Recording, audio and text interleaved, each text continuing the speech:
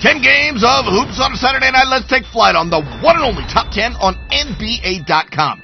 At number 10, Bradley Beal gets us started, making history as the king of the DC3. This triple right here allowed him to pass Gilbert Arenas. Yeah, Gilbert Arenas. What a name. That good for number 10. On to number 9, where it's a brand new bold purple and gold. Lance on the dish. Kyle Kuzma gets the reverse finish at number 9. Stay in L.A. for number 8, where JaVale is falling out of bounds, but he finds the king who's throwing down.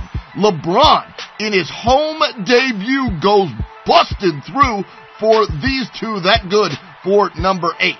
Same game, different team at number 7. The MVP, Dust the King, on his way to throwing down this thing. Look out, JaVale, you might want to bail because James Harden bringing the truth from the roof at number 7.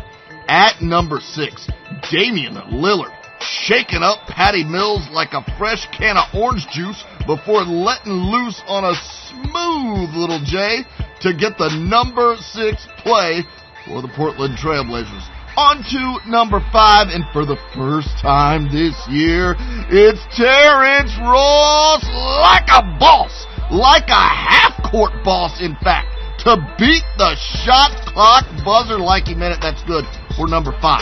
To Philly for number 4, where JJ makes the tray that decides the day.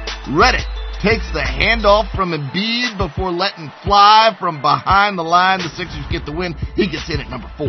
At number 3, we go to Dallas, where Dennis is trying to end this.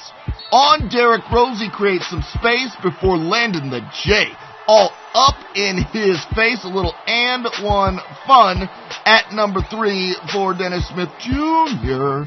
On to number 2 to see what Kelly Oubre can do for you. John Wall can't get it to go, but Oubre gets the rebound, hammer thrown, a little stare action as well. That's good for number 2.